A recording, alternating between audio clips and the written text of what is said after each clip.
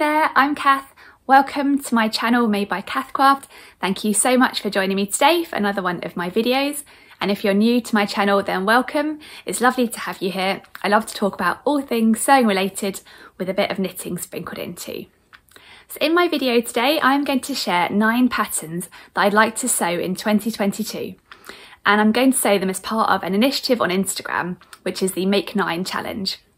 The Make 9 Challenge on Instagram, you might have heard about it before. It's a personal challenge anyone can join in with. It's always under the hashtag for that year. So the hashtag this year is Make 9 2022. And you basically, at the beginning of the year, pick 9 patterns you would like to sew. They can be sewing patterns or they can be knitting patterns, or whatever you want really. But 9 items you'd like to make in the year. And then as you go through the year, you can kind of update your progress. And I guess it's just a way of giving you a bit of a plan for your year. And I really like joining in. I've joined in, I think this might be my 3rd year joining in. I really enjoy it because firstly, I do like to have a list and a plan, and I like ticking things off. But also I find it helps to stretch me a little bit in my sewing and try new things. So in previous years, last year, I tried my first fully lined coat. And then I've also done jeans as part of the Make 9 Challenge and swimwear. And I quite like stretching myself and learning new skills. So the Make 9 definitely helps me think about that. So I'm really looking forward to sharing my 9 patterns that I've got planned for 2022. It's a bit of a mix, and I'm really looking forward to getting started on them. But before I start sharing those 9 patterns, I thought I'd also share what I'm wearing today. So today I've got quite a casual outfit on. I'm wearing a pair of ready-to-wear jeans, and I've got a handmade top, and the top I made using this pattern here. It is the Agnes top pattern by Tilly and the Buttons. It's a really nice, simple fitted jersey top pattern. It's one of Tilly's patterns for beginners, and I always find Tilly and the Buttons instructions really nice and clear, and this pattern is no exception. But yeah, it's designed for jersey fabrics, maybe like a cotton jersey or a viscose jersey. I'll show you the line drawings. It's quite a fitted jersey top. I think it's got negative ease built in, and it's got a scoop neck, and you can either make it as a sort of simple top, or you can add ruching to the front or also to the sleeves. So a couple of little options there. For my version, I actually hacked it slightly to change the neckline. So I made it into a boat neckline. And to do that, I borrowed a neckline from another pattern, which is a free pattern, which is the Mandy Boat Tee by Tessuti Fabrics. And I'll link that pattern down below in case you fancy checking it out. It's free to download onto Tessuti's website. And I really like the finish of the boat neckline. You kind of twin needle stitch it and it comes together really nicely. And I like how it looks on the fitted Agnes top. And I made my Agnes top in a cotton jersey. I think it was a Minerva organic cotton jersey. It's really lovely and soft to wear. I think it was the emerald green colour, which I really like actually. And I'll link that fabric down below, like I will any fabrics and also patterns I talk about in this video. But yeah, it's a really pretty green colour. I originally made it last month to go as part of an elf outfit when I had to dress up at Christmas for a party. But I wanted to make something I would wear afterwards too. And I'm really enjoying wearing this as a casual top too. And I do like the colour, so I'm glad I made it. In terms of sizing on the Agnes top, it's not got the biggest size range ever. It goes from a UK 6 to a UK 20. And the largest size is for a bust of 44 inches. And I usually make the size 2 for Tilly and the Buttons patterns. My measurements are bust 32, waist 26, hips 36, and that's pretty much a size 2. The hips are an inch smaller on the pattern, but I think because it's stretchy fabric, it's absolutely fine. So I'll put a picture up of me wearing it. It's a really nice, casual, relaxed top to wear. And I think I made a few of these in pattern fabrics, and this is my first plain one, and I quite like it in a plain fabric too. But that's what I'm wearing today, and now I'll move on to talking about the 9 patterns I've chosen to make this year. Oh, and before I start talking about all my plans for 2022, I thought I'd mention that in December, I released a video where I talked all about all of the garments I had made as part of my Make 9 2021 plans. And I made all of the patterns I planned to make. I even made a couple of versions of a couple of them. And I'll put a link to that vlog above and also in the video description below, in case you fancy checking that out and seeing how I got on with my last year's plans. So the first pattern on my list for my Make 9 2022 is one I've had actually for a while, and I've even had the fabric for this one for a while. It must be at least 18 months, which is quite a long time for me because I usually like to get fabrics in, make a decision on them and get them sewn up. But I have been holding off on this one because I've been holding off on making a few decisions about it. So I thought putting it on my Make 9 2022 list will encourage me to get it sewn up so I can actually sew it, enjoy sewing it and enjoy wearing it too. And the pattern is this one here. It is the Kelly anorak by Closet Core Patterns. It's a really nice classic style anorak. I'll show you the line drawings. It's quite a straight fit anorak, but you can add a drawstring waist casing to bring it in. And it's either got a stand-up collar or a 3-piece hood. And it's got gusseted flap pockets, I think they are called, so a bit of an interesting pocket detail. And it's got a zipper placket with a flap with snaps on top. So it's got a really classic anorak. And I've got nothing like this in my wardrobe, but I'm kind of anticipating I'll make it, and it'll be one of these things that's perfect for transitional weather and I can kind of wear over anything. So I think it'll be one that'll be really useful to get sewn up. And in terms of fabrics, they recommend sort of medium weight fabrics like twill or denim or linen, or I think you can also use waterproof fabric and turn it into a proper rain mac. In terms of sizing, a lot of Closet Core patterns do come in 2 size ranges. They take you up to size 30, but this one only comes in their smaller size range. So it goes from a size 0 to a size 20, and the largest size is for a bust of 46 inches. So it's not one of their largest sized patterns. But yeah, I'm really looking forward to giving it a go. I think I'd like to make the version with the drawstring waist casing and probably with the hood. But I'm not sure about what to do in terms of lining. I have bought the lining add-on for this pattern too. I just need to make a decision on what to do and whether to go for a lightweight lining like a cotton lawn or to go for a thicker lining like a fleecy fabric and make it a bit more cozy. And I just need to make a decision really, or maybe order a few swatches and have a think about how they would go with my fabric. But I'll show you the fabric I've got for this anorak. I've got this really lovely cotton twill fabric. It's a Robert Kaufman cotton twill that I got ages and ages ago from Sew Me Sunshine in this navy blue colour. If I hold it up close, you'll be able to see the twill on it. So it's got a bit of structure to it, but it's not super duper heavyweight. I think it'll be perfect for a kind of transitional weather anorak. But yeah, I just need to decide on the lining, and I think I need to just get started on it, you know, start tracing the pattern pieces. And once I get immersed in the process, I'm hoping it'll all become clear as to what I should do. I've got a whole folder of things ready for this project. I've even got some toile fabric in here too, because I'm definitely going to make a toile of this to check the fit. So I've just got some medium weight calico to use. And in here I've even got lots of the hardware you need for it. I've got the jacket snaps, and I've got even a couple of these little cord stops for my elastic, my drawstring waist. So I've really got everything I need, I think. I just need to start getting going on that one. So that is definitely a project I'd like to try while the cold weather is here, so I might get a chance to wear it for spring. So that is my first plan on my list, the Kelly anorak by Closet Core Patterns. I think it'll be quite a meaty project, and I'm looking forward to getting stuck into that one. So the second pattern I would like to sew as part of my Make 9 2022 sewing plans is a dressing gown pattern. This year I would really like to make myself a lightweight summer dressing gown, as I don't have one in my wardrobe, and last summer I really found I missed having one. And the pattern I've chosen to make this dressing gown is this one here. It is the Hayley robe by Tammy Handmade, and it's my first pattern I'll try by Tammy Handmade. She also has a few really pretty looking dress patterns out. But I decided to go for the Hayley robe, as I understand from other people it doesn't come up too oversized, and I wanted quite a neat fit for a summer dressing gown. So I'll show you the line drawings. It's quite a classic dressing gown shape. Here they are. It's got a dropped shoulder, it's got a collar band, a tie waist, and you can add patch pockets, and you can make it in a shorter length or a longer length. And it's designed to be made in a whole range of fabrics. You can make it in anything from like a lightweight viscose up to a sort of snuggly fleece fabric, depending on what you want. But I'm going to go for some lightweight fabric for my lightweight summer dressing gown. In terms of sizing, the sizing goes from a UK 6 to a UK 24, and the largest size is for bust 49 inches and waist 42 inches. I'm between sizes on this pattern. I'm between a 6 and an 8, but I'm going to go for the size 6 because I do not want it to come up too oversized. I want it to be, like I said, a fairly neat fit. And I've got the fabric for this one already, which you might have seen already if you watched my Vlogmas videos or my New Year fabric haul. I bought a really lovely cotton lawn fabric from Fabric Godmother. It's a bit out there for me. It's a bit more bold than the usual print I would go for, but I thought it'd be really fun for a dressing gown. And here it is, and I've actually already cut this one out. This is my current project I'm making, so these are the leftover bits. But here it is.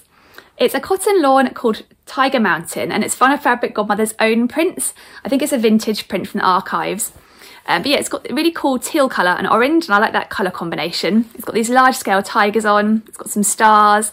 I just thought it was a lot of fun and would make a really nice dressing gown. And the fabric itself is really lovely actually. It's a really lovely silky cotton lawn, so I think it'll make a lovely lightweight dressing gown. So yeah, I'm in the process of sewing this one, so I'm looking forward to sharing it with you soon. But yeah, I think it'll make a really fun dressing gown. And I'll share more details once it's finished.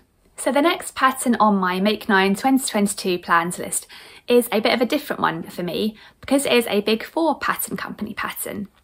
And I think when I started sewing, I used a few of the Big 4 patterns, and then I got stuck into indie sewing patterns and I never really looked back. I really like how they sort of hold your hand through the sewing process, and I like the feel of them. And I think I've got really comfortable sewing the indie patterns, so I haven't tried many more Big 4 patterns since I got into them. But I thought this year, like I said with Make 9, I do like to stretch myself and try new things, so I thought I'd give a Big 4 pattern a go and see how I got on and see how it kind of compares. And the pattern I've chosen is this one here. It is the New Look N6682. It's a really pretty dress pattern for woven fabrics, and I thought it had some really nice details and would be a fun one to try. So it's got this pleated collar detail on this dress here. That's the kind of version I like, I think. And it's got two different sleeve options, this sort of loose sleeve with a gathered cuff, or just a sort of loose short sleeve. And it sort of gathers into a sort of fairly cinched waist, and it's got this sort of flared skirt, and it's got an invisible zip at the back. So it's got some interesting details to try, and I'm really looking forward to giving it a go. It's designed to be made in lightweight woven fabrics. It's got a really limited size range, that's the only thing about this pattern. It goes from a UK 6 to a UK 18, and the largest size is for bust 40 inches, waist 32 inches, and hips 42 inches. And I had a look on the pattern to see how I would compare with the measurements. And my measurements would put me as a bust size 10 and a waist and hip size 12. So it's quite different to what I'm used to for the indie pattern companies. But I'm going to give it a go. And what I plan to do for this one is make a toile of it to see how the fitting and sizing goes. And I've got some fabric to make a toile. I just bought some plain black viscose fabric from Minerva. I bought plenty of it, and I thought, well, if it turns out okay, it might end up being an actual wearable toile. But if it doesn't, the fabric wasn't too expensive, so it would just be good to give it a try. So I'm really looking forward to trying it out. I'm a bit nervous actually, because I'm so used to indie patterns, and I know the instructions on these patterns can be quite different. But I've got more sewing experience under my belt now than since I last tried one of these patterns, so I'm hoping it'll be fine. So yeah, I will let you know how I get on with this one, but I think it's such a pretty dress. It'll be a nice one to have in the wardrobe, particularly maybe for wearing out to dinner or something like that. So yeah, looking forward to giving that one a try. The next pattern I would like to make in 2022 is a pattern I've been admiring for a while, and I've seen lots of beautiful versions on other people. So I thought it was finally time to get it and give it a go. And it's a woven blouse pattern, and it's this one here. It's a Bloomsbury blouse by Nina Lee London. It's a really pretty blouse pattern with some interesting details. I think it's described as Edwardian inspired. It's got this high-necked collar with a ruffle at the top. It's got a yoke and then a ruffle that goes all the way around to the back. And I think you can make the ruffle in two different widths, so either a sort of more subtle one or a slightly more overstated one. And it's got a bracelet sleeve with a little ruffle at the bottom. And at the back, it's got a button down back. So yeah, some really lovely details, this pattern. It's designed for lightweight woven fabrics. And I was quite keen to get the pattern sooner rather than later because I really wanted the paper version.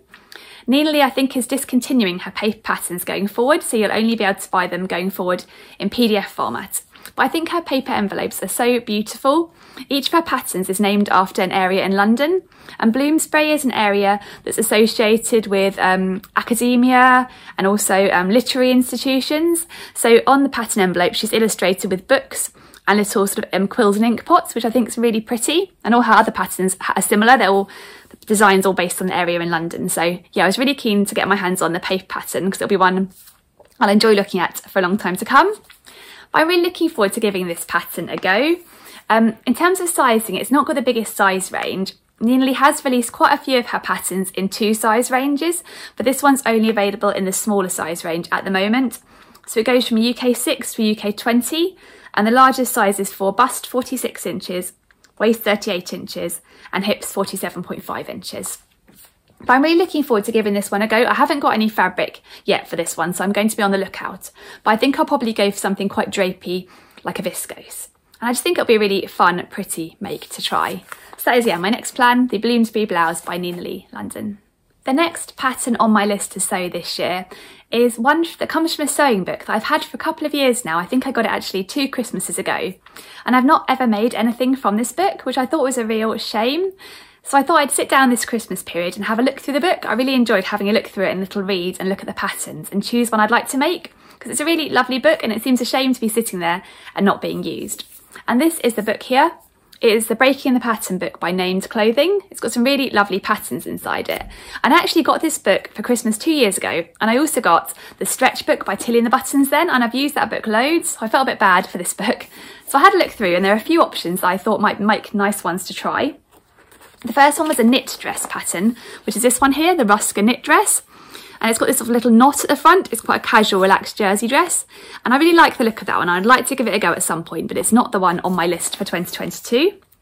I also really like the look of a very dressy dress in this book, which is the Selena dress. It's a really pretty dress with these sort of bow at the front and bows on the wrist and this sort of princess seam and high neck. And I really love the look of that one, but I thought it was probably a bit dressy and something I wouldn't necessarily wear a great deal. So eventually I decided on this dress here to put on my Make 9. Which is the Sarast shirt dress. So it's a really nice shirt dress designed for sort of light to medium weight woven fabrics, and it's got some really pretty details. It's got a little ruffle on the collar. I think hopefully you can just about see that. It's got this interesting sort of feature of sort of a gathered skirt, but then flat fronted bit too with the buttons down the front.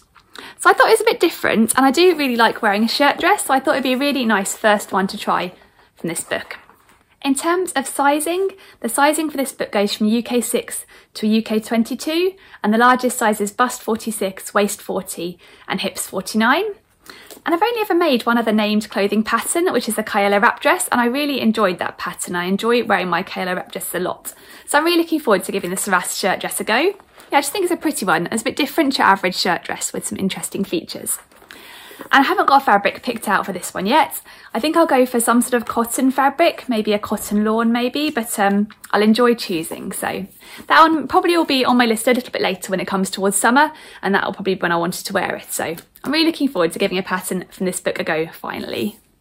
The next pattern on my Make 9 2022 list is a pattern by French Navy.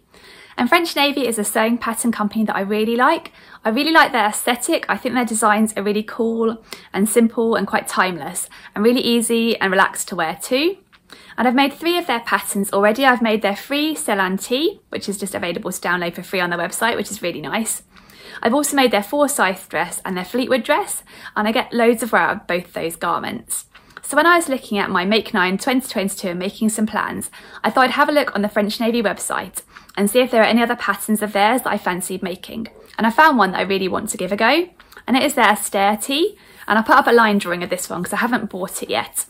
But it's a knit t-shirt pattern, and it's got quite a boxy shape, and it's got a dropped shoulder, and you can either make it with a long sleeve or a short sleeve with a little cuff, and I do like a little turned up cuff, and it's got a split level hem. But yeah, it's got quite a boxy, relaxed shape, and I thought it'd be perfect for wearing in summer. It's designed to be made in light to medium weight knit fabrics, although it says you shouldn't choose something too drapey. So probably I would go for a cotton jersey or something like that when I start looking for fabric. I haven't got any fabric for this one yet. In terms of sizing, the sizing range goes from an A to an H, and the largest size is bust 43, waist 39, hips 45. So it's not the biggest size range ever, but looking at the finished garment measurements, it does come up quite oversized. So there's quite a lot of room in there. So yeah, I think it'll be hopefully a perfect relaxed t-shirt to pop on with jeans or a pair of shorts for summer. And I think it'll be hopefully quite a simple make, and I'm looking forward to giving that one a try. So yeah, when it comes towards summer, I'll start getting on the lookout for some fabric for that one. The next pattern I would like to sew this year is a pattern by Fibre Mood. And I've never sewn a Fibre Mood pattern before, so I'm really looking forward to giving one of their patterns a go. I think when I started sewing and joined Instagram, I was a bit confused by Fibre Mood. I kept seeing them pop up, but I couldn't work out how their patterns worked. And then eventually I figured out that instead of releasing individual patterns, they release patterns by magazine. And the pattern I really like comes from their issue 16, so one of their quite recent issues. And it is their Amine blouse, and I'll put a picture up so you can see what it looks like.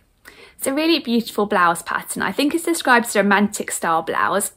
It's got a round neck and a button placket. And then the really pretty feature is this sort of triangular yoke with gathering. And when I saw it come out, I really loved it. But I, at the time, was making another blouse pattern, and I thought I probably don't need another blouse pattern. But I've kept coming back to this pattern, and I've spent a while looking on the Instagram hashtag and admiring other people's versions. So I thought I'm going to put it on my Make 9 2022 list, and hopefully it's a pattern I'll really enjoy sewing and wearing too. So yeah, it comes as part of the issue 16, and I had a look on the fold line, and you can buy the pattern individually, just the Amine blouse, or you can buy the whole issue. And I think I'm going to buy the whole issue because the pattern on its own individually cost £8, I think. but if you buy the whole magazine, it only costs £15.50 and you get 12 patterns as part of that. So I only need to make one other pattern and it'll already work out better value. But I'll put a picture up so you can see all the different patterns you get. There's a whole range in there, including a couple of children's patterns too. And I particularly like the look of the Irma body warmer. I think that looks really nice and something I might like to sew. So there's definitely at least one other thing there that I might sew. And because it's an ebook, you don't have to print out anything you don't want, so it won't be wasting any paper. I'll just print out garments as I plan to sew them. But I'm really looking forward to giving the ermine pattern a go. It's designed for lightweight woven fabrics. I haven't got a particular fabric in mind. It's one I'm going to keep an eye out and see what grabs me. So I'm really looking forward to that one. And in terms of sizing, they have a great size range on the Fibre Move patterns. They go from a size extra small, which is a UK 6, up to a size extra large, which is approximately a size 28/30, which is for bust 57.5 inches, waist 53 inches, and hips 57 inches. So I really like the fact that Make 9 makes me think about trying different pattern companies and different patterns, and I'm really looking forward to giving the ermine blouse a go. The next pattern on my Make 9 2022 list, this is actually the penultimate pattern, is a knitting pattern. And I always like to include one knitting pattern as part of my Make 9 plans, just because I really enjoy knitting as well as sewing, and I like to have a knitting plan and something new for me to try on that front too. And this year, the pattern I've selected is a pattern by Wool & the Gang, and you get it as one of their kits. And I always really enjoy getting one of their kits. I love how it comes in a paper bag with everything you need, and you can just start knitting, and it's quite relaxing and fun too. And I've asked for this one for my birthday, so fingers crossed I will get it for my birthday. And it is their Cocoa Sailor Sweater pattern, and I'll put a picture up so you can see what it looks like. It's quite a relaxed, oversized style sweater with drop shoulders and a sort of boat neck, and you knit it up in stripes, and I'm quite looking forward to that because I've done quite a lot of colour work and mixing yarns when I've been making like toys for my children and other little knitted items. But all the garments I've made myself so far have been one colour, so I'm looking forward to having a knitted garment with different colours in. And it's knitted up in their Shiny Happy cotton yarn, which I really like. I've knitted with it once before. I made their saltwater sweater kit. And it's really lovely yarn, it's really nice to knit with. It's got some drape to it, but it's quite substantial too. Yeah, it's really nice to knit with. And this one is knitted up on quite large needles, I think 8mm, so it should have quite a loose weave, so it should be quite a nice sweater for sort of summery, warmer months. And it should knit up quite quickly as well, and it's all knitted in stocking stitch and rib stitch, so hopefully it should be quite a straightforward, relaxed knit that I can do in front of the TV and not have to think too much about. But I'm really looking forward to getting this kit. I hope I do get it. I've chosen the colours already, so once it has arrived, I will show you them. And I'm finishing a knitting project that I started last year at the moment, but hopefully I'll finish that off and then I can move on to my Cocoa Sailor sweater next and start working on that knitting plan for this year. So that brings me to the final spot on my Make 9 2022 plans list, and that spot is reserved for a big question mark. So this question mark represents a new pattern release that will be released in 2022, and I always like to keep one spot for a new pattern release, just because firstly it adds a little bit of mystery to my list, which I quite like, and secondly I do like to try something new and current, and I think including that option on there encourages me to do that. So I'm really looking forward to keeping an eye out for patterns that are going to be released this year and seeing what might take my fancy. I think last year the spot ended up being taken by the Davenport dress by Friday Pattern Co, and that wasn't released until towards the summer of 2021. So it was quite a long time there where I was having a look for new pattern releases and nothing had quite taken my fancy. So it'll be interesting to see for 2022 how soon it is before a new pattern comes along that fills that spot and what it ends up being. So yeah, I look forward to keeping an eye out on new pattern releases. So that brings me to the end of my list, and I'll put up a summary so you can see all of my plans. As you can see, there's quite a mix there, and I'm really looking forward to getting started on them and giving them a try. I'd love to know if you are getting involved with the Make Line Challenge this year too, and if so, if there's a particular garment you're particularly looking forward to sewing. And like I mentioned towards the beginning of the video, I did do a Make 9 2021 summary of the makes I made video, and I'll link that down below in case you fancy checking that one out too. So thank you so much for watching this video. I hope you've enjoyed it. If you have, I would love it if you give me a thumbs up. And if you're new to my channel, I'd love it if you to consider subscribing for more sewing chat going forward. I'm really looking forward to getting stuck into these makes, and you'll see them popping up through the year in my makes videos. So yeah, I'm looking forward to choosing some fabrics and getting started on them. So thank you so much for watching again. I hope you have a wonderful day, and I'll hopefully see you again soon. Bye!